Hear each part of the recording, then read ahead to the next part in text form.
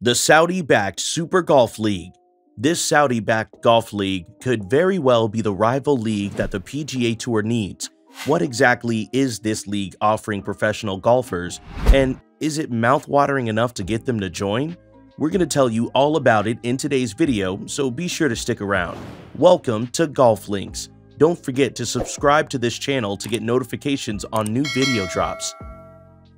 Credit for the idea for a new golf league goes to Greg Norman, who was once the best player in the world. However, this idea didn't just come to life in 2020. In fact, the concept of a breakaway league has been his dream since 1994, when he publicly announced his plans for a world golf tour. This was supposed to be an 8-field event with the best players ever. That plan never came to life, but Greg didn't give up. Now, more than 25 years later, Greg is back with a new challenge to the PGA Tour. Now, the established ecosystem has come to welcome the LIV Golf Invitational Series with Greg Norman as the CEO of LIV Golf Investments. However, this time around, the league is being financially supported by Saudi Arabia's Public Investment Fund, and that means enough cheddar to attract the top players. But what exactly is Greg's plan? The chairman is looking to kickstart a total revolution in the golfing world using new ideas. For example, shotgun starts, no-cut, and 54-hole tournaments are not exactly regular sights in golf, but those are all features in the Invitational Series. He's also included team elements and 48-man fields, which a lot of us are honestly curious to see. Will Greg's idea of a more modern game of golf where fans and players have access to more golf opportunities really come to life? LIV Golf told the world about their plans for an 8-tournament series of $255 million called the LIV Golf Invitational, scheduled to start the week before the 2022 US Open. This event will kick off at the Centurion Club in London, but 4 of the events will take place in the United States. The LIV Golf Invitational Series will be a 3-round competition with 54 holes and no cuts. There will be an unusual twist in this competition, which is the shotgun starts. The goal is to reduce the time window of the competition.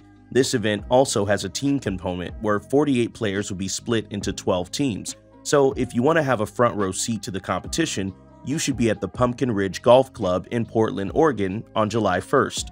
The Trump National Golf Club in New Jersey would host the event from the 29th of July to the 31st, while the Boston event is scheduled to begin on September 2nd. Finally, the last venue in the United States is at Rich Harvest Farms in Chicago, which will host these spectacular golfers on September 16th. Apart from the United States, the other hosts are in Jeddah and Bangkok, while the venue for the team championship, which is the final event, is still being kept under wraps. Remember what we said about Greg Norman wanting to create a world golf tour more than 2 decades ago? Well, the idea never got off the ground because he didn't have the finances or the support of other top golf establishments like the PGA and European Tour.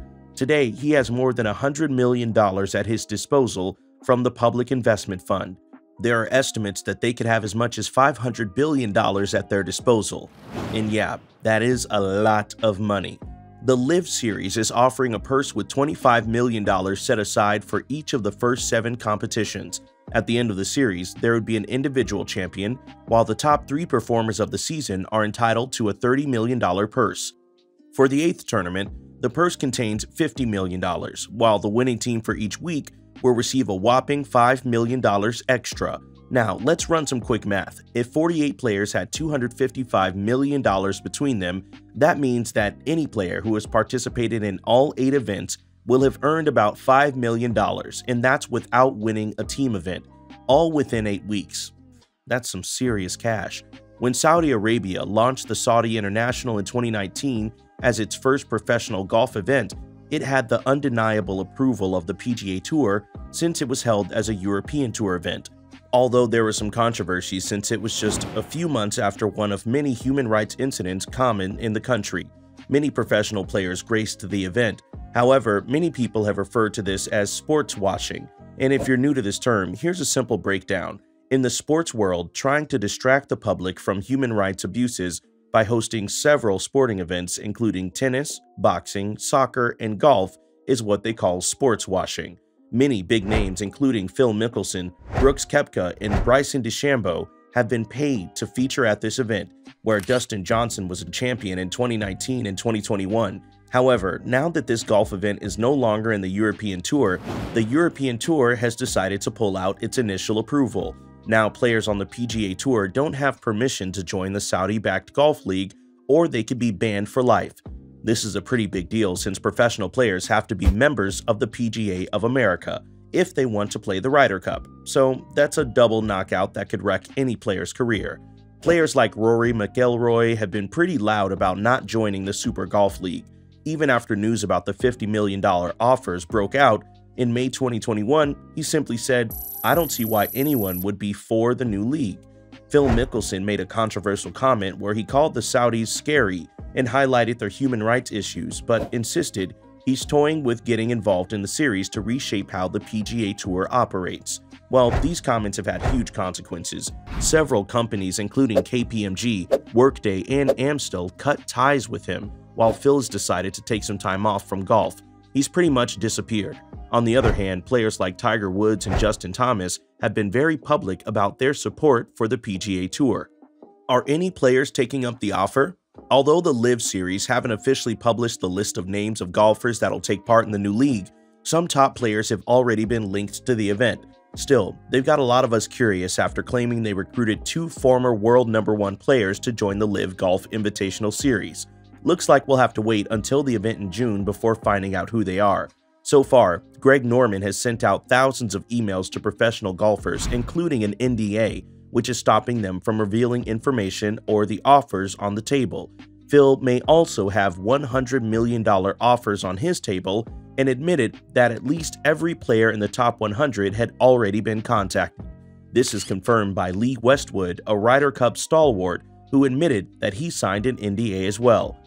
Other big names linked to this league are Kevin Na, who has played in the PGA Tour for years, Ian Poulter, who's a Ryder Cup stalwart, Xander Schauffele, who took part in the Asian Tour event earlier in Saudi Arabia, Bubba Watson, a 2-time winner of the Masters, and Adam Scott, who thinks that the money and attention are positive things for professional golfers. So what does the future hold for the Super Golf League? The Super Golf League by LIV Golf Investments has definitely rocked the boat of the golfing world.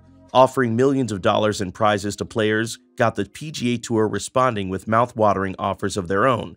First, there's the $40 million bonus pool in the Player Impact Program they created to compensate players with more engagement. Now, they've increased this to a whopping $50 million, while the Comcast Business Tour that gives bonuses to top-performing players is about to double. Think that's all? Well, there's more. Any player who makes at least 15 starts will get $50,000. Is this enough to get players to forget about joining the LIV Series? Well, time will tell, especially as the Saudi sponsor and Greg Norman are willing to do whatever it takes.